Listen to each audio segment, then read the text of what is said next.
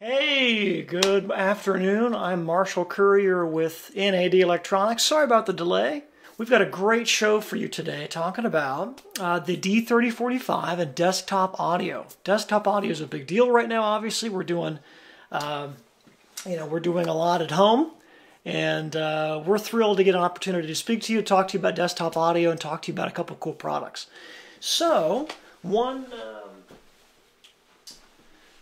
I want to mention to you a promotion that we're doing. One of the reasons why we're choosing the D3045 as a promotional piece or as a topic today is we are running a discount, a promotion option on the D3045. So this solution is $100 off at retail at participating NAD dealers. So you'll see a lot of promotion around the D3045. It's on sale right now until May 15th, so that's pretty significant. And what's exciting about that is it's perfect for a desktop audio system, and the D3045 is perfect for a future system. So, whether it's a system you're growing into, a new system, you're upgrading your desktop audio system, it's really an incredible product. So, we'll talk about that today. Following my short presentation, we'll then do some Q&A. So, we'd love to get your questions. We're doing a couple different things here with questions, so just get your questions into us. And I see some folks in there. The M32, hi from South Africa. Good to see you. So we'll talk about the D3045. Then we'll get to the Q&A. If I don't get to your questions today, we will make sure to get to them after the fact. So keep the questions flowing no matter what. If we don't answer the question live, we will make sure to get it answered electronically at some other point later in the video. And hey, if we like your questions, if things go well, we'll be doing more of these in the future. So we're looking forward to talking with you about this. So again, we're about the D3045, and I'll show you a little shot here of a cool setup. As a lot of you know, desktop audio can mean different things to different people. Right, we have, if you have a laptop setup like I do, over my shoulder here, you've got laptop speakers, and then most desktop audio systems you kind of start out with are much smaller active speakers with a little volume control there on the front. What makes one of our key products, the 3045, so special is that it's designed for desktop audio. It's small, it's compact, has a great form factor, it's got lots of different features. But what's cool about it is you can stand it up next to your computer like I have here, and then if you want to grow your system down the road, you can lay it down on its side. It's a very, very easy solution to repurpose. You can connect it into your home audio system. You can use it with your desktop audio system, as we're talking about today. The 3045 is a really cool piece and very, very flexible in terms of its form factor. It has two vents on the sides, and these vents here, you really only operationally need one vent. So you can actually lay it down on its side, cover up one vent on the other side. It has plenty of ventilation, so it works great in so many different applications. It's really a cool piece. So in addition to kind of fits anywhere and all that, my favorite feature is you can connect it to a passive loudspeaker. So remember, most desktop audio systems are kind of all-in-one, right? Most desktop audio systems are a powered speaker with a volume control in the front and a couple of wires plug into your headphone jack on your computer. Analog outputs on a laptop or a desktop are great. What makes the D3045 special in your desktop audio system, one of the cool things, is you can use any passive loudspeaker you want. You're not limited to pairing it up with whatever's built into your system. So I have here my P3s by PSB. These are incredible. They don't go down very low. We sell separately an outboard subwoofer or a separate subwoofer with PSB with that, but you can use these passive speakers and wire it in there to the binding post there on the back of the D3045. Again, I kind of prefer the option of choosing whatever speaker I want. One of the cool things I've also seen is you can do in-ceiling speakers.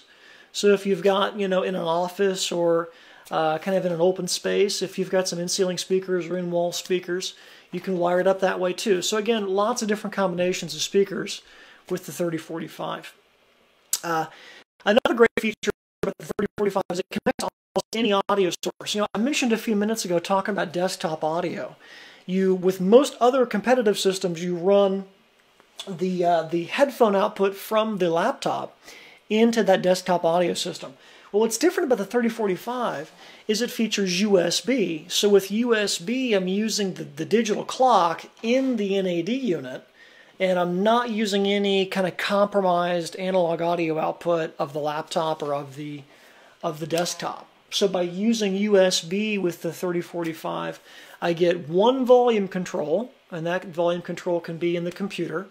And then in addition to that, I get much better quality sound because I'm using a digital connection, and it's asynchronous, meaning that I'm using the timing clock, the precision timing clock, and the DAC in the NAD versus the DAC in the laptop. So it's really, really nice to use USB. One of the big differentiators compared to any desktop audio system versus any kind of home audio system, inclusion of USB. You got to have USB audio in there. And then for the geeks out there, we also feature MQA playback, MQA decoding, full unfolding of MQA audio files, not just a rendering, but a full decode on the 3045. And then we also do DSD, quad rate DSD up to 256 or 384 kilohertz. So, in terms of the DAC topology, very, very, very good. Now, in terms of working with your phone, if you want to stream stuff, we offer Bluetooth. One of the super cool things about the 3045 is that we do Bluetooth in two ways. So we'll do out to some headphones or in from your phone. So think about this.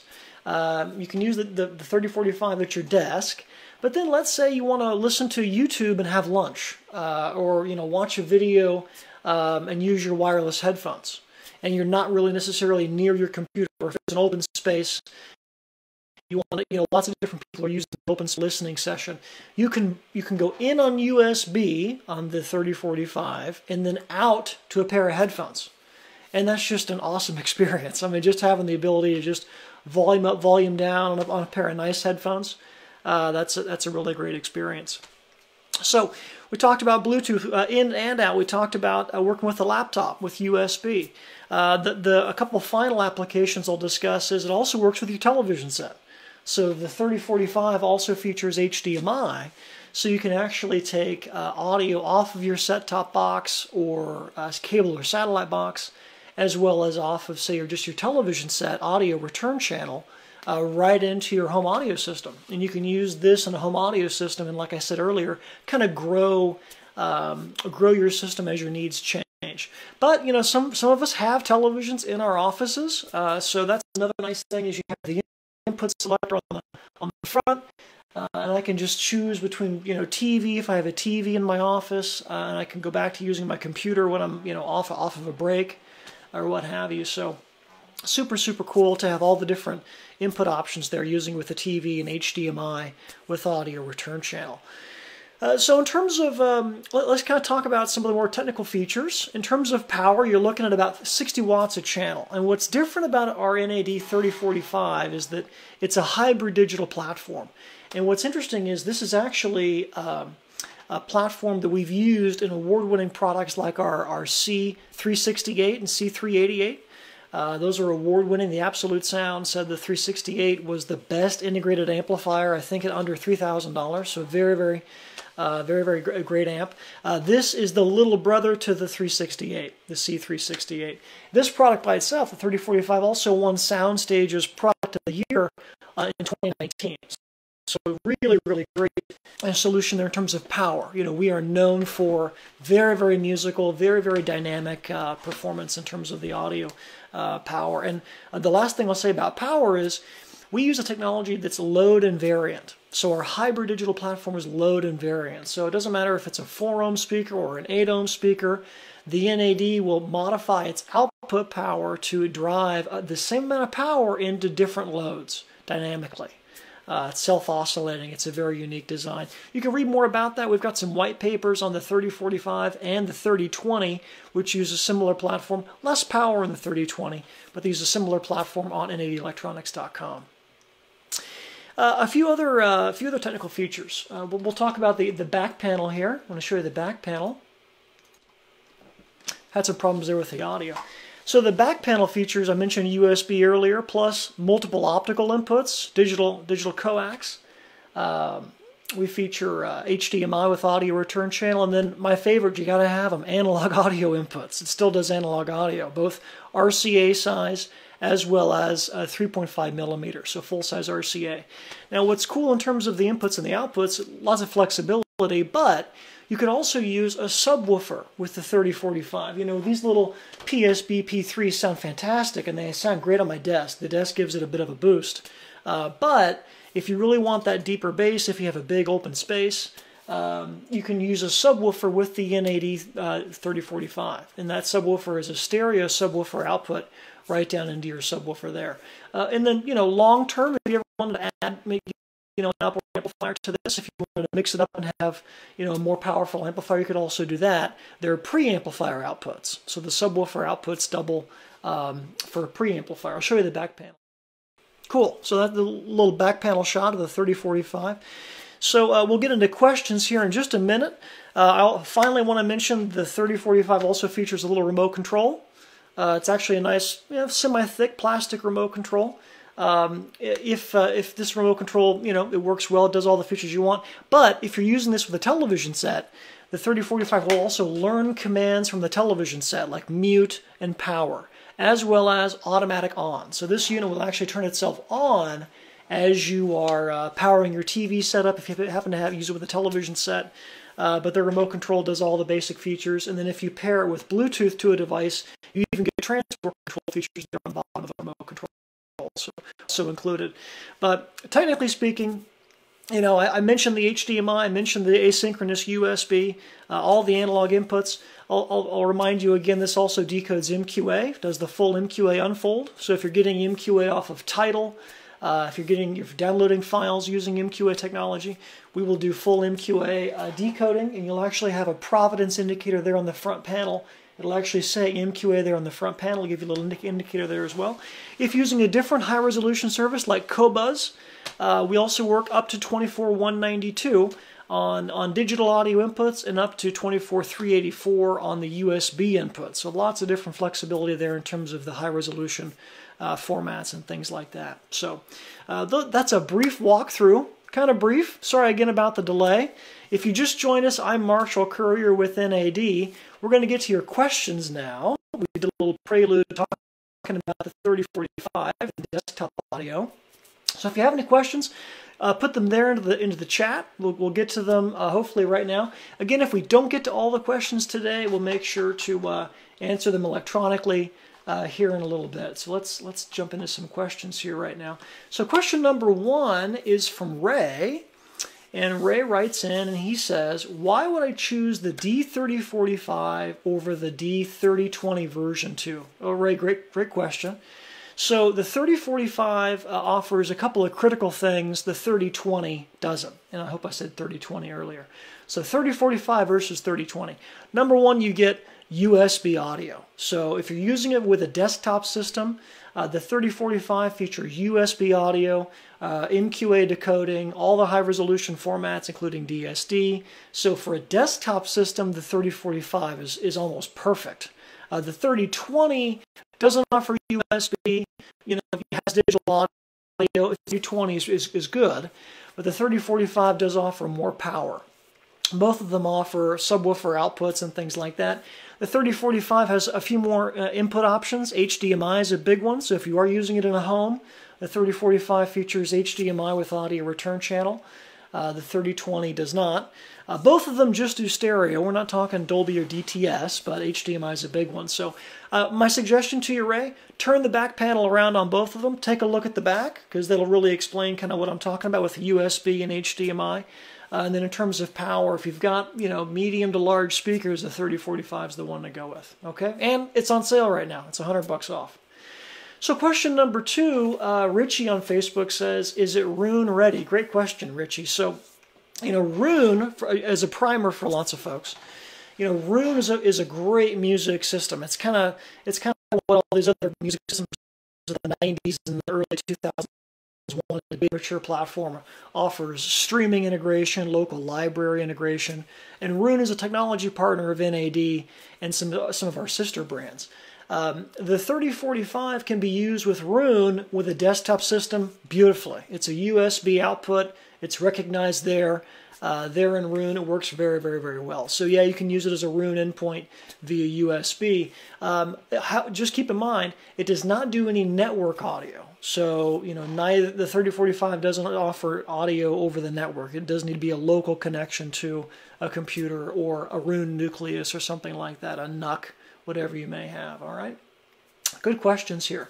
Question number 3 from Joe on Instagram. What speakers will pair well with the 3020? So Joe's asking about the 3020. It's the model. It's the entry-level model. The 3020, believe it or not, Joe can almost play into any speaker. I've seen the 3020 play into Magnapans, which are difficult to drive. I've seen them play into some big British speakers. You know, what's important about it is you can go large. You can do a large bookshelf or a small tower speaker with a 3020. You got to keep a couple things in mind.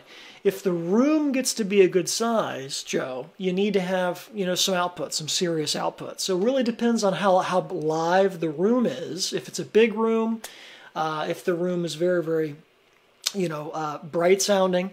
You know, those things you got to keep in mind. If the room is big and dark sounding, in other words, it absorbs a lot of sonic information or sound, then you may need some more power. But if it's a medium to smaller room, if you're listening closely, if you're sitting, you know, 10 feet away, and if you have sensitive speakers, the 3020 can play almost into any speaker. And I personally categorize speakers with the Canadians, the Brits, and then, you know, everybody else, the French and the Danes, right? So some of those kind of sound quality traits can be carried country to country, but the 3020 can really play into any speaker. Great questions, by the way. Can the 3045 be turned on using an app or by connecting to Bluetooth, or is it only via HDMI? Great question, Jason. So we offer a feature called TV Connect, and TV Connect allows you to use any remote control to turn on the 3045 #1. So no matter how you connect it with our feature called TV Connect, you can have the remote from any device you have, an Apple TV, television set, whatever you have, Roku, if it's IR, it can turn on the 3045.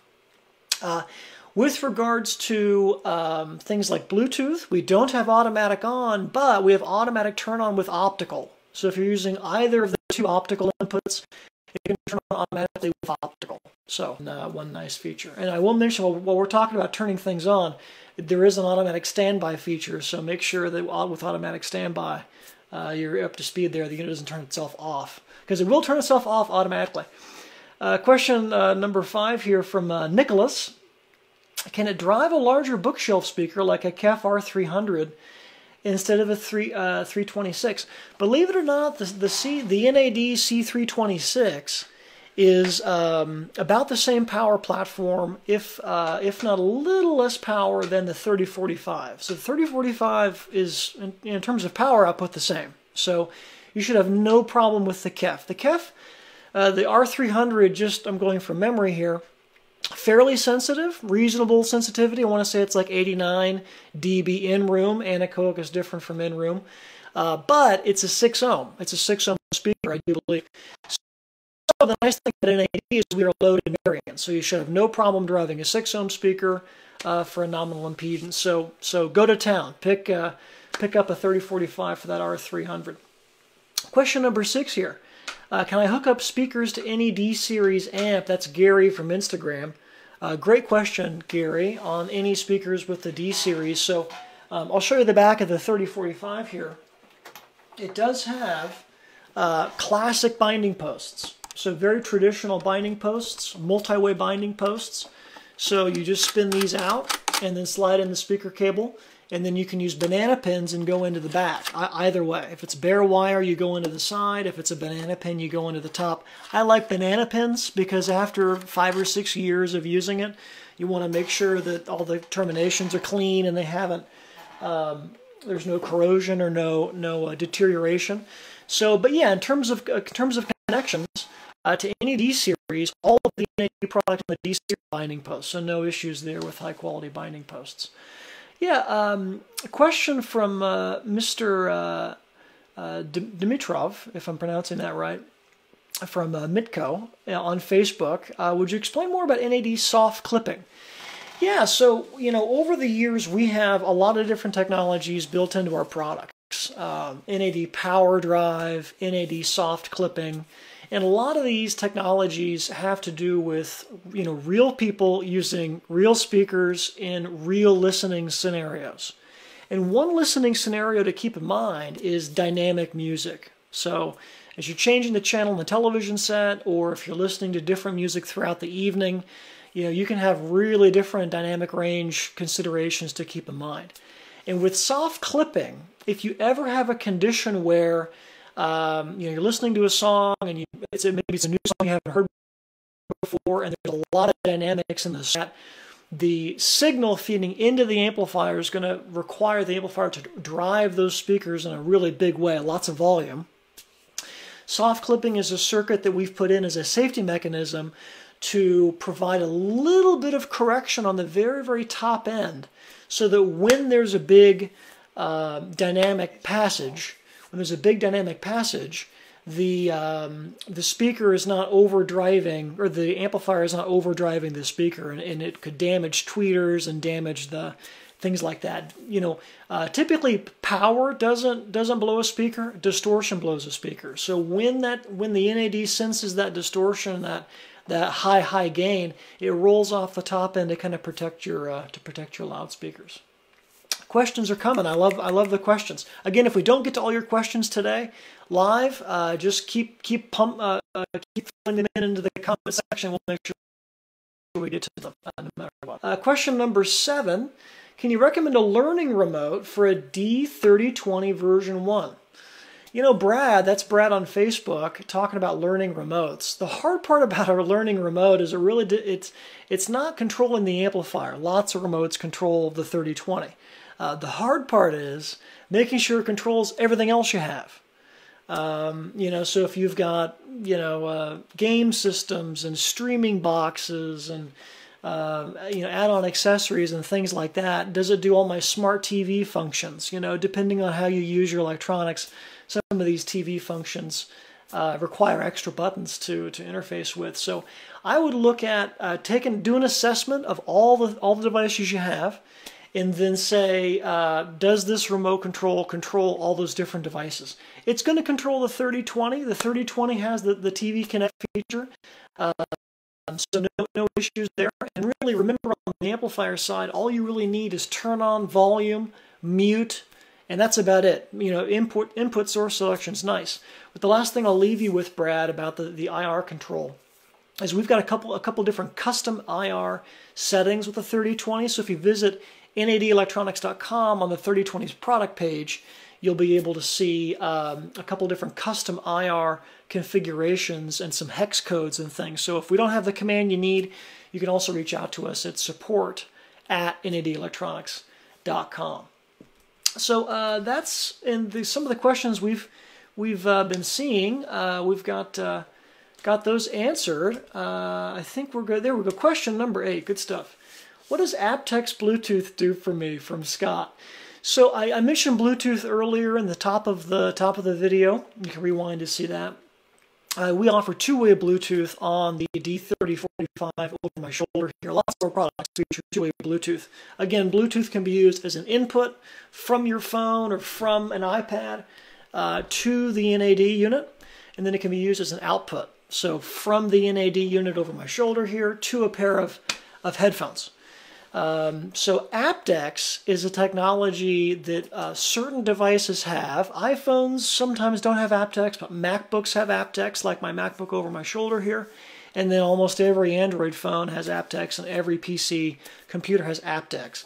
And aptX is a technology that allows for 24-bit audio. We do aptX HD in a lot of our products, but aptX is basically better quality Bluetooth. It's better quality Bluetooth, and it's exciting because you can't hear the difference. Bluetooth is kind of a technology that really changes depending on what manufacturer's products you're using. So yeah, aptX Bluetooth, better quality Bluetooth. The catch is you got to have aptX on both ends. aptX has to be on the device, like your tablet, and it's got to be on the NAD unit, which all of our NAD products feature aptX. Question number 9 from David, 777. This is a home theater receiver question. T777. He's thinking about doing an M20. David's thinking about a 777. He currently has a 777. He's wanting to possibly go to an M27. And in terms of the connections, he's curious about the connections. Well, first of all, David, the 777 is a wonderful amplifier, really, really nice amplifier. In order to add any outboard amplifier, and that goes for the 3045 here as well, to add any outboard amplifier to your NAD unit, you got to look at the preamplifier outputs. And those are the RCA jacks on the back that say output. It's got to say output. And that will allow you to add in any amplifier, whether it be the M27 or a 268. If you wanted to add another amplifier to this guy, you could do that. It has preamplifier outputs. They are parallel with the receiver, so they track with the volume control, and they are RCA cables. So any basic RCA cable will work. The thing to keep in mind is you need to make sure you have the right channel numbers. If you have 7 speakers, the M27 is perfect. If you want to go with Atmos, you may want to mix and match and use different amplifiers, because the M27 is going to be great for your ear height speakers, but if you want a little bit less power or a different amp for your in-ceiling speakers, if you have Atmos, then you could do a product like our CI980 or our CI8120, which is terrific. It's a brand new amplifier, the CI8120, and that's a great application for in-ceiling speakers or other non-ear height speakers, if you know what I mean. Great question there from David. Question number 10, do I need any extra components to connect a turntable to the 3045? Great question. So the 3045, over my shoulder here, does feature a phono input. And what's interesting is there are 2 different types of phono cartridge voltages, and there are actually more than 2, but two big camps, 2 big buckets. There's moving coil, which is a very, very low output current or voltage, and there's moving magnet. Moving magnet's overwhelmingly the really common one. It's a bit less esoteric. A lot of turntables are moving magnet. The real fancy esoteric turntables are moving coil. With a 3045, you don't have to add anything. It's ready to go. For a phono connection. It's got a ground lug right here. So with any phono connection, you have the RCA inputs, and those are traditionally specified. It's got to say phono on the back in order to have that phono input, because the voltage coming off the cartridge on the arm of the turntable is different than, say, a CD player or a Blu-ray player or something like that. And you have to have the ground lug. You have to ground it, because they have possibly different. You have to ground electrically that signal coming off the cartridge. So look for the phono input. On the 3045, you have to add nothing. As long as it's moving magnet, you're fine. You're good to go. And you'll see that in a lot of our products. A lot of our products feature a moving magnet input. Our new home theater receiver, for example, features the moving magnet input. Last question. We've been going for a while here. Last question about spacing, angle, and height. Great question, Chris. So for desktop speakers, I have my P3s here. I sit on an adjustable chair, so I can be lower or higher depending on what what's comfortable for my desk height and for typing. When you have a speaker that is close to you, but it's a little bit lower in height, right? If it's below maybe your collarbone in terms of height, a lot of speaker manufacturers recommend you do canter or cant or angle or tilt your speakers back a little bit, so that they're really, the baffle, the face of the speaker is kind of facing you. Kind of like you'd have, if you think of it like a mirror, it's facing you, the mirror is facing you. So a lot of desktop audio systems have the speakers canted back like that. So not all systems require it. It's important to tilt them back. What you'll also want to try and play with, depending on the speaker configuration you have, is you may want to toe them in, as we say, you toe them in. Angle them towards you a little bit. That can also make a big difference. Those 2 things, tilting them and towing them, will have a big difference in the upper frequencies, the high frequencies. So when you tilt them back or toe them in, you'll hear a big difference in that high frequency performance. If you sit in one place at your desk and you never move, it's a good idea to tilt them back and tilt them in a little bit. Or if you've got stands, lots of different companies. We work with ISO Acoustics on our PSP brand. You can use those to elevate them a little bit as well. So, you know, it takes some testing and you know, trial and error. But yeah, tilting them back and tilting them in is great. This has been awesome. We really appreciate you guys tuning in. Thank you so much for the questions. Thank you to Caleb and David and Brad and Gary and Chris, and thanks to everybody that wrote in. If we didn't get to your question, we will get to it electronically in the comments section. We really appreciate the opportunity to come to you live on Facebook, and I'm very sorry about the delay. That one's on me. The delay is on me. So next time we won't have the delay issues. So again, thanks for tuning in. Visit us at nadelectronics.com. I'm going to put up some social media channels here at the very end.